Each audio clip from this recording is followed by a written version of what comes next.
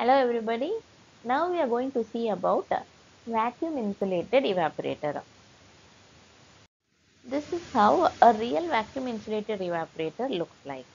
You might have observed this beside some hospitals or even behind the hospitals. So let's start with an overview of this VAE. There are three important points which you should know about it. First one is, as the name says, it is a vacuum insulated evaporator. What do you understand? The walls are insulated with vacuum. Fine. So first point you need to know is the walls are insulated with vacuum, and the walls are made of inner stainless steel and an outer carbon steel. So if this is difficult, you can imagine a cylinder with two layers, and the inner one in a silver form, and the outer one in about a black color. So inner stainless steel and an outer carbon steel. The second point is it is insulated or it has a vacuum wall because it needs to keep the contents at minus 160 degrees Celsius. That is, it needs to keep the liquid oxygen at minus 160 degrees Celsius. We will be seeing in detail why oxygen is stored in the liquid form and why should it be stored at such low temperature. The third point is it rests on a weighing tripod for obvious reasons, right? So because we need to know the contents, I mean the weight of the oxygen, so that we can calculate how much of oxygen is remaining. So for all these reasons, it has been kept on a weighing tripod, or it is resting on a weighing tripod. Now we are going to see the working principle. Liquid oxygen is produced by fractional distillation of air. For understanding purposes, somewhere else the air is subjected to fractional distillation. We all know that air is composed of oxygen, nitrogen, carbon dioxide, and some pollutants. So, by fractional distillation, all the constituents are being separated and oxygen is collected, converted into a liquid form somewhere else, and delivered to the hospital. The hospitals store that liquid oxygen inside the VIE, and the oxygen is being delivered on a demand basis. Now we are going to see why oxygen is kept at minus 160 degrees Celsius. We all know that the critical temperature of oxygen is minus 119 degrees Celsius. So it means that above this temperature, the oxygen must exist as a gas, or it can also be said that below this temperature, oxygen will exist in the liquid form. Therefore, the oxygen is maintained at a temperature between 160 to 180 degrees Celsius inside the VIE. How is oxygen cooled inside the VIE? The VIE is not actively cooled like our refrigerators. You must be wondering then how it maintains oxygen at such a low temperature. It relies on two processes. One is insulation and other one is evaporation. Before we go into further details, we should first know how generally heat is lost and a substance gets cooled. Heat is lost by conduction and convection. First, we will see how heat is lost by conduction. Conduction is heat loss by coming in contact with the cooler substance, direct contact with the cooler substance. For example, metals are very good conductors of heat. So, when our substance comes in contact with the metal, then the heat from the substance gets conducted to the metal, and therefore the heat is lost. Convection is another process by which heat is lost. It is the process by which air adjacent to the substance gets warmed. This warmed air then expands. Upon expansion, it becomes less dense and it rises. Therefore, This provides a convection current which takes the heat away from the substance. So if you see that warm air rises up, thereby the other set of air which comes in contact with the substance is cold. Now that cold air takes the heat away from the substance and it again expands, becomes less dense and rises. Another set of air comes in contact with the substance and therefore this process repeats itself such that by convection current heat is taken away from the substance.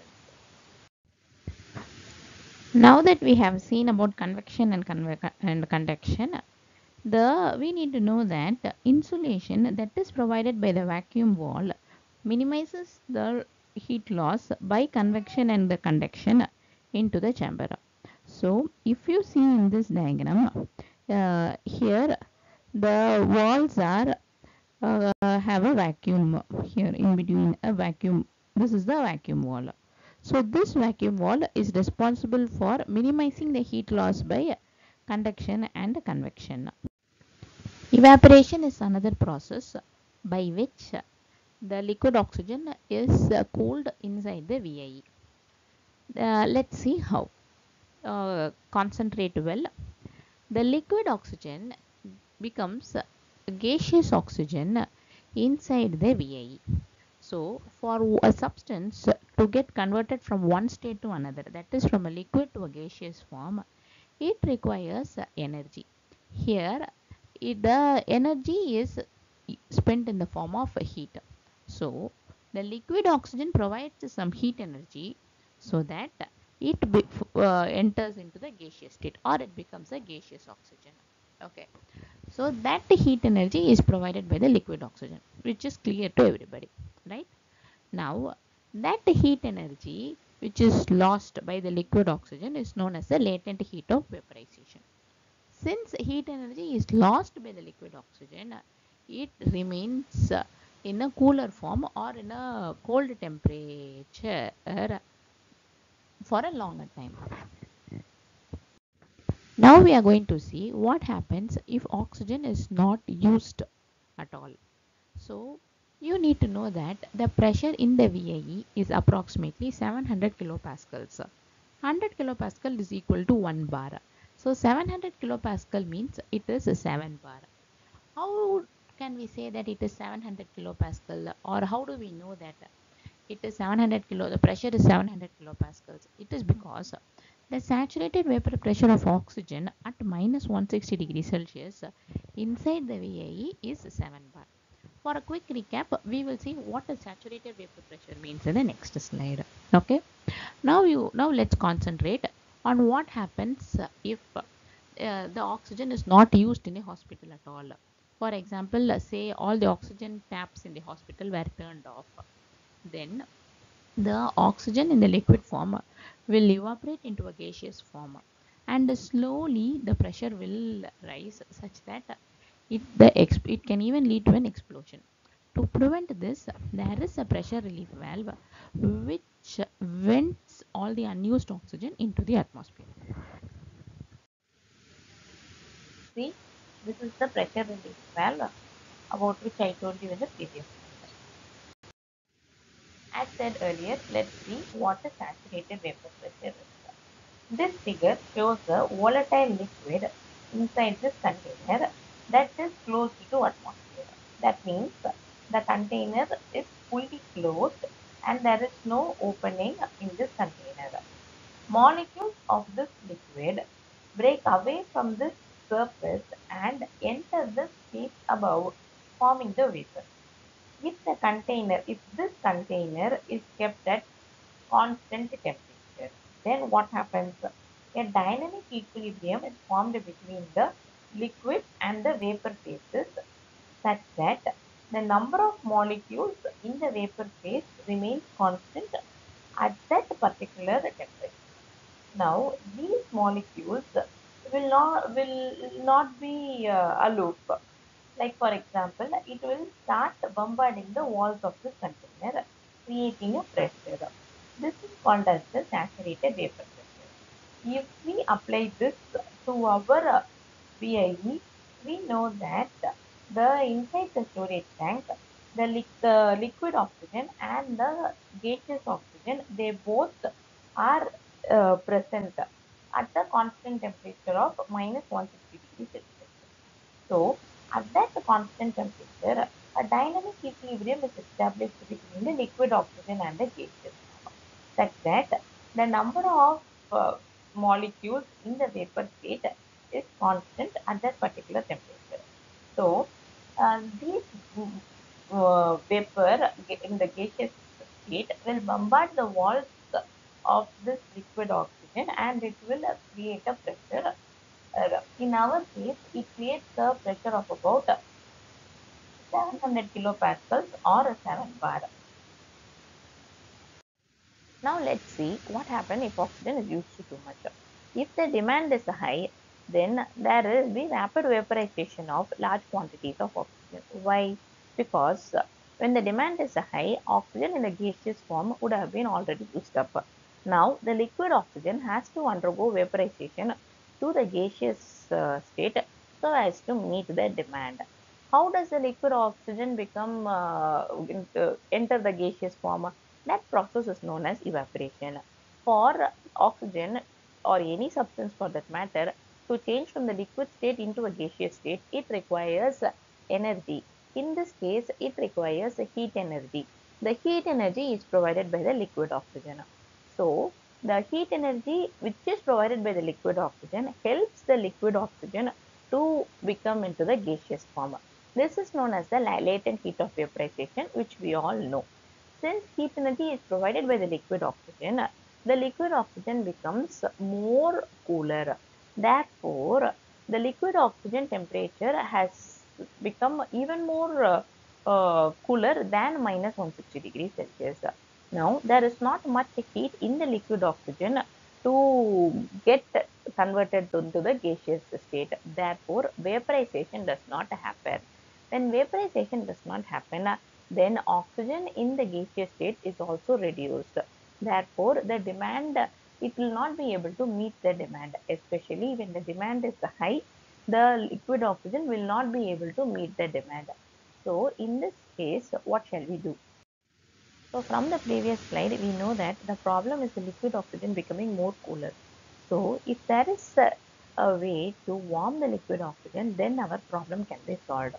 So in this circumstance, a valve is opened electronically. See, here is that valve, allowing the liquid oxygen to enter into the evaporator coil. This evaporator coil is exposed to the ambient temperature. This evaporator coil or this pipe is also known as the superheater. Although there is no heat that is provided, the only heat that is happening is from the ambient temperature. Because the liquid oxygen is at about minus 160 degrees Celsius, while the ambient temperature is at approximately plus 25 to plus 30 degrees Celsius. This very large difference causes rapid warming of liquid oxygen and therefore vaporization. We have already seen what happens when the demand is high and when the demand is low. Let's see what happens in a normal situation. In a normal situation, we have two issues. One is the oxygen is at about minus 160 degrees Celsius and it is at a pressure of about 700 kilopascals. The pipeline cannot withstand such high pressure and such low temperature.